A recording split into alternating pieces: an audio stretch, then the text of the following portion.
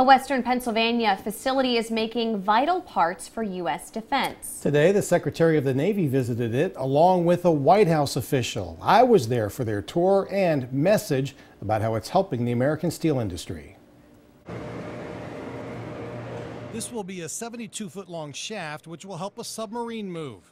10,000 tons of pressure is forging the 190,000 pounds of steel heated to over 2,000 degrees. The work is being done in Newcastle by Elwood Group and Scott Forge, which invested $100 million together. They've innovated in the process out here by not only investing money, but by thinking through it differently to save me about $30 million on the unit.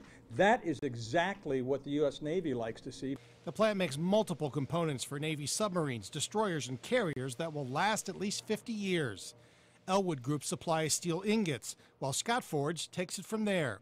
The White House Director of Manufacturing believes it's exactly the type of combination the president likes. He wants to have a strong defense industrial base to defend this country, but at the same time, these are good jobs and good wages for the American people. Tariffs are being attached to some steel products coming into the country, and that's hurting other local steel plants, which have laid off workers.